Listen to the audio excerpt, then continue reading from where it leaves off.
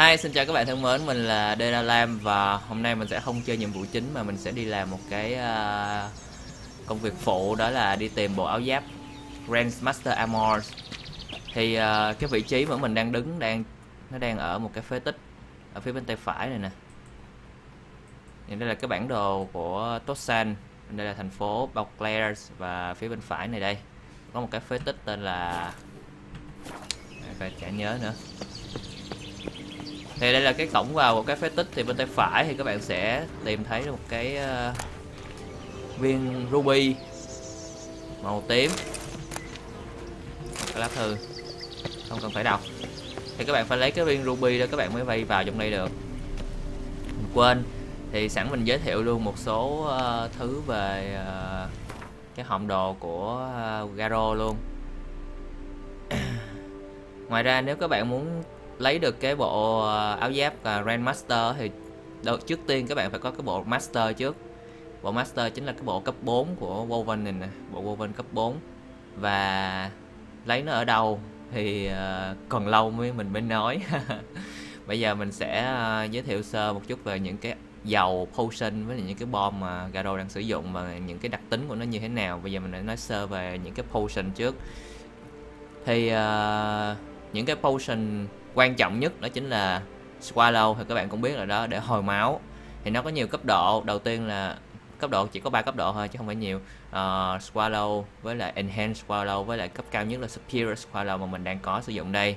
Và thứ hai là cái lọ thuốc Tonio này, thì nó sẽ có tác dụng là tăng tốc độ hồi phục của stamina. Stamina là cái thứ để mà Geralt sử dụng phép á. Nó cũng có 3 cấp giống như là Swallow vậy, và đây mình cũng đang sở hữu cái lại cấp cao nhất là Superior. Thì cái lọ mà mình đang màu vàng vàng ở đây nè là cái lọ thuốc chống độc, nó cũng có vậy, cũng là Superior luôn. Rồi những cái loại thuốc khác, Pop Mouth Antidote, đây là sử dụng để chống độc một cái loại độc tên là Pop Mouth ở trong, nói chung là cái loại rong rêu gì đó nó gây độc. Rồi mình có Wild Honey, có nghĩa là nó sẽ xóa những cái chất độc trong người Geralt.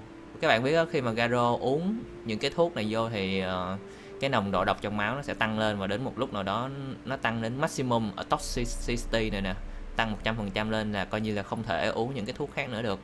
Cho nên cái Wild Honey này, mật ong trắng này, để coi như là giả rượu, giả độc vậy đó. Rồi Killer Waves là giúp tăng, có thể giúp cho mình thở dưới nước lâu hơn 50% và tăng cái tầm nhìn khi mà đang ở dưới nước. Cái này thì khỏi nói đi, decoction không cần thiết. Cái Black Blood là khi mà thức uống, khi mà mình chiến đấu với những cái bọn ma cà rồng á, khi mà uống cái thuốc này vô thì nếu mà ma cà rồng nó tấn công mình thì tụi nó sẽ bị phản đam lại. Rồi Thunderbolt là dành cho những bạn thích chiến đấu theo phong cách cận chiến, bởi vì nó tăng attack power lên 30%. Và cái Rapture Decoction này nó sẽ tăng một lượng lớn Variety. Nó không có tăng từ từ giống như Swallow mà nó tăng một cái một cục lên luôn chứ không có tăng từ từ. Rồi cái Adelaide Points này là cái điểm ở bên cạnh cái thanh stamina của Geralt á. Khi mà cái thanh này đầy thì các bạn có thể tung tuyệt chiêu cuối, nhưng mà mình cũng chưa thử bao giờ. Còn cái Full Moon này nó sẽ tăng Variety Maximum.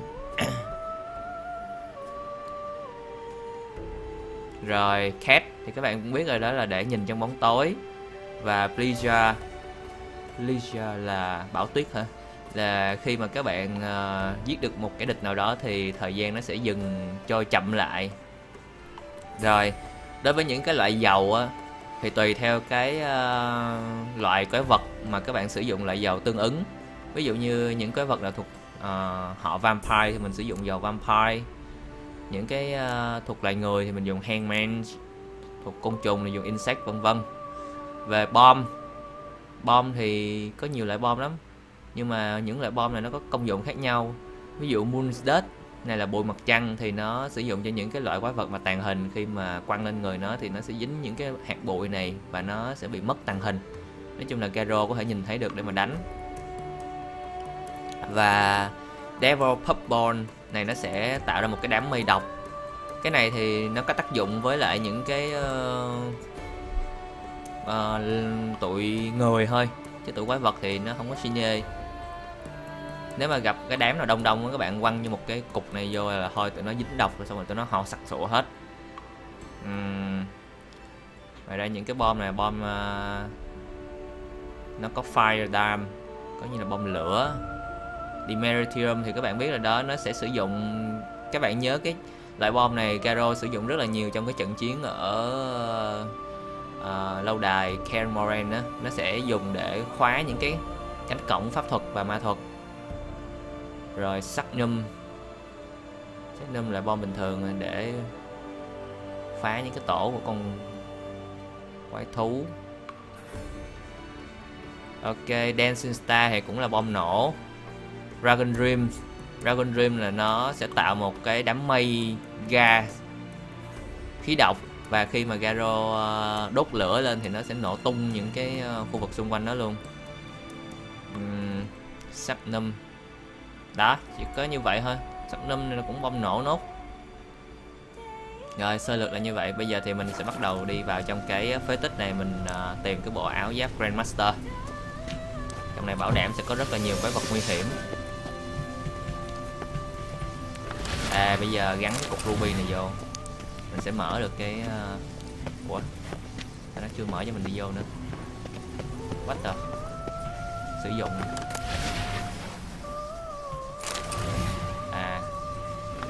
rồi, bây giờ thì nó sẽ tan rồi. Mình thấy là một con baguette rồi đó nha. Còn quát nữa. Thì đối với những cái linh hồn thì mình sử dụng cái loại dầu Spectre. Nó đâu rồi ta? Đây.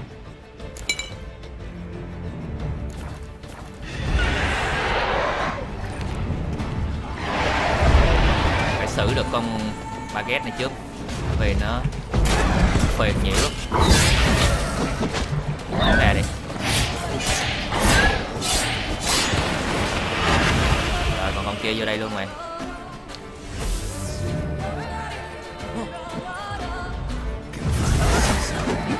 Shit.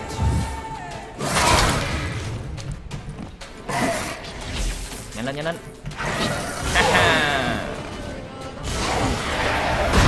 Lại một con baguette nữa.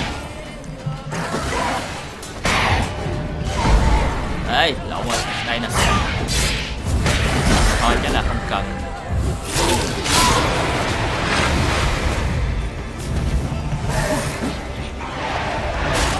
Sao có nhiều thế?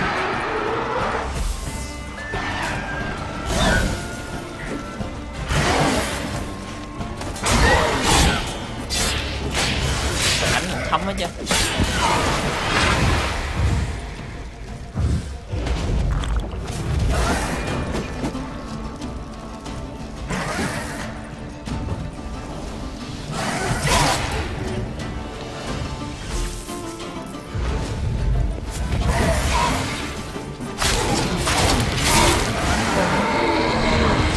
Đối với những cái loại mà hồn ma thì các bạn sử dụng cái phép di đình này là có hiệu quả nhất.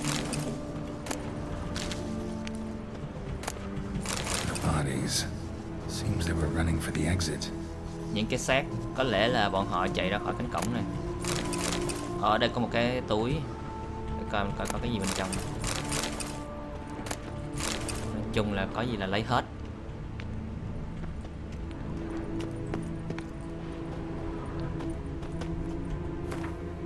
Nồng độ độc bây giờ là toxin 0%. Ok. Giờ thử cái lọ thuốc cat cho các bạn xem ha. Rồi full min nữa. Full min là tăng maximum vitality, máu của bạn sẽ được nhiều hơn.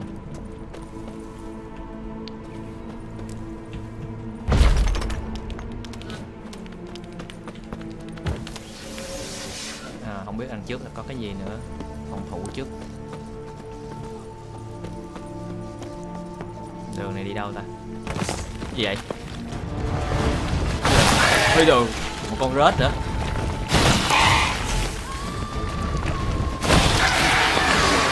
Ở đây. Sao rồi?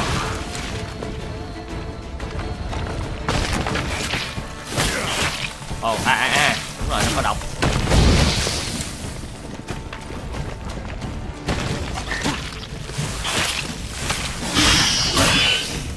Mình cũng thay đổi luôn.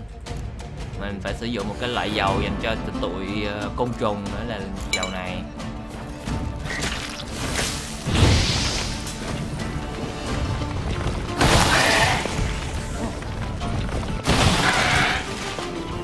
Ở đây.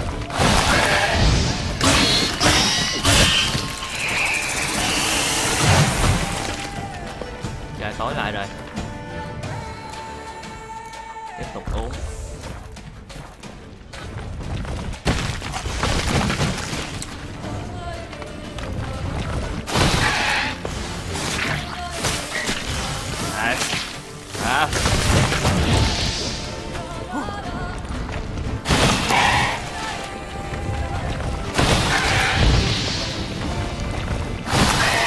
Con rết này nó chui dưới lòng đất chui lên thôi.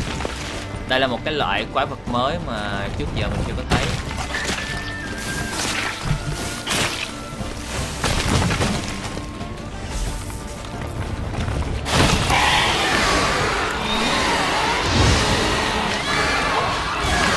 Ôi ơi, nó bị rút đam kinh luôn. Cái lửa khá tốt hay là mình không biết là do phép lửa hay là cái phép di định mà nó ăn đam dữ vậy. Ôi rồi chui lên ngay chỗ mình luôn. À chắc là do cái phép di định rồi. Các bạn thấy nó bị tê liệt luôn.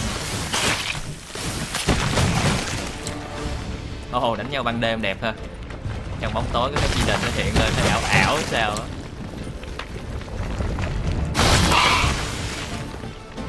Nữa nè. Trời ơi.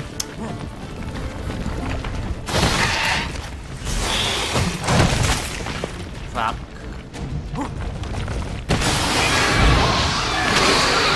Con này nó sợ lửa thôi. Lửa ăn rất là nhiều đam của nó luôn á.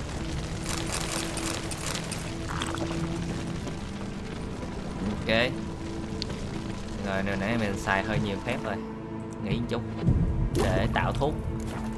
Thật ra sau khi mà các bạn sử dụng thuốc xong á thì khi mà các bạn meditate á, ngồi thiền á thì nó sẽ tự động sử dụng những cái loại rượu mạnh á, để mà hồi phục lại cái thuốc đó cho các bạn.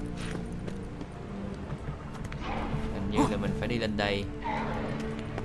Ủa có một cái new place of power ở đây nhưng mà đằng kia kìa. Chắc là phải đi chỗ khác để lấy đó. Chút nữa mình sẽ lấy nó luôn trong video này. Không biết đằng trước có cái gì nữa. Nguy hiểm. Có thể là con chó hoặc là con Show me what you got. shit, là con Spectre. Tôi nè Spectre để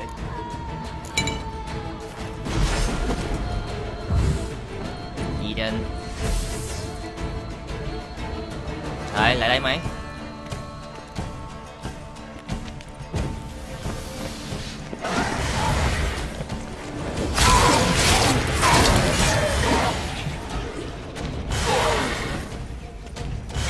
Thêm cái nữa được không? À, nó không cho tạo hai cái một cùng một lúc mà chỉ có một cái thôi. Khi mà tạo xong cái kia thì nó biến mất cái đi.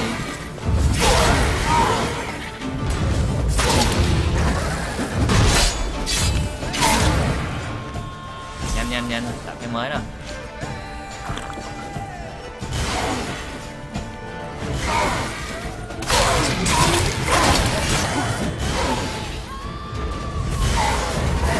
Ai lén hả mày? Đây con.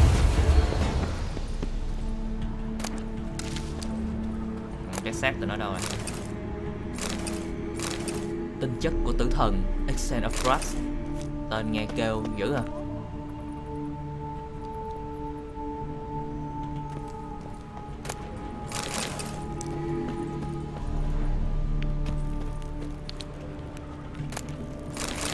Bên đây có gì không? Đây. The Witcher brought the ceiling down to bury his foes. Ended up burying himself too. Như vậy là một Witcher đã làm sập cái hầm này, cái trần á, để chôn vùi những cái đối thủ của anh ta. Và đây là những cái công thức, 3 cái công thức đầu tiên của bộ Grandmaster Woven mà mình tìm được. Đó là cái kiếm thép, kiếm bạc và cái găng tay. Armor diagram, incredibly complicated. Only a craftsman in town skilled enough to decipher it though. Đây thì sau khi mà các bạn lấy được 3 cái diagram đầu tiên thì nó sẽ xuất hiện một cái Scavenger Hunt Grandmaster World Years. Thì các bạn thấy là mình tìm được 3 trên 6 trên cái set đó rồi.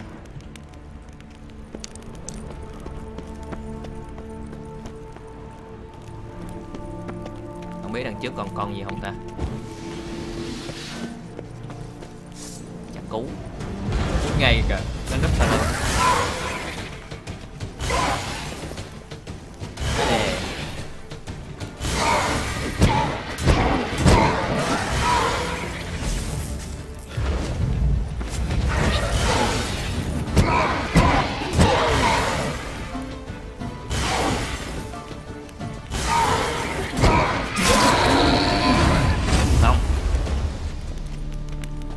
Chỗ này tối quá, để châm thêm đèn vô nè.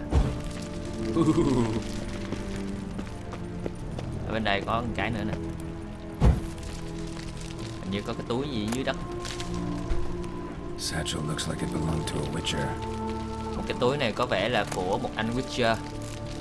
Đây lại là 3 cái diagram cuối cùng. Đó chính là áo giáp, cái quần và cái đồ ủng. Đó, như vậy là mình đã lấy được tổng cộng là 6 cái diagram full của bộ Grandmaster. Thì việc cuối cùng đó là mình chỉ cần đi tìm nguyên liệu và craft nó mà thôi. Cái nơi này gọi là Temerus Palace. Quest complete. Rồi có chìa khóa để mở cửa đi ra ngoài sau khi chúng ta hoàn thành xong nhiệm vụ. Và cái phế tích này sẽ chẳng còn gì để cho chúng ta làm trong đây nữa. Hồi nãy hình như mình lượm được cái quần. À đây, cái quần Tossan Ducal Gas Captain. Cái quần của đội trưởng lính gác của bá tước hả? Không, công tước Tossan gì đó. Ủa mà sao cái quần mà không được? Là require level 40 Officer. Ủa trong khi cái áo cùng với bộ của nó, một cái áo là Officer, còn cái này là Captain mà. Những cái bộ đồ xấu lắm đó, mình không có thích. Mình thích mặc cái bộ đồ woven của Geralt cơ. Ở ngoài này là con Geralt. Ok, trời hơi tối tối rồi. Thì bây giờ mình sẽ đi qua bên kia, mình lấy cái Place of Power để nâng lên điểm cho Geralt nữa. Xong rồi mình sẽ kết thúc cái video này ở đây. Đó, mình đã nghe tiếng đó rồi. Place of power. Should draw from it. Chứ ở trong ở đây chăng? Wow, nó nằm trong đây hả? Gì đất vậy? Rồi, thấy nó rồi. Mà để coi cái này, bên đây có cái gì đã.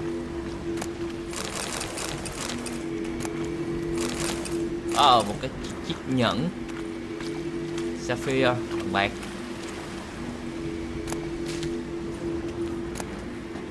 Một cái Tussan God Post đưa ủng. Ok, lấy nào.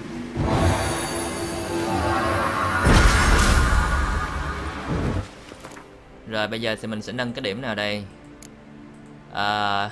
Mình nghĩ là mình sẽ cần phải nâng cái này để nó tăng cái lượng độc dược mà Geralt có thể chịu đựng được lên 30 điểm. Như vậy thì mình có thể sử dụng uống nhiều thuốc hơn mà không có phải sử dụng cái quai gu đó để tẩy độc. Ok. Thì những đường khác là chủ yếu mình học cái đường phép thuật nha, nên tất cả đều lên level 3 để trở lên không à. À không, đó là cái hàng thứ nhất với hàng thứ hai là xong hết rồi đó. Còn hàng thứ ba thì có một số cái là lên 1, 2, cái này lên 5. Cái đường lửa là mình để lên full hết rồi, tại vì lửa nó rất là hữu dụng trong tất cả các trường hợp. Và cái đường cận chiến combat này nè thì mình chỉ lên cái fast attack thôi. Fast attack bây giờ mình đang là cấp 3, nó sẽ tăng 15% đam. Ok.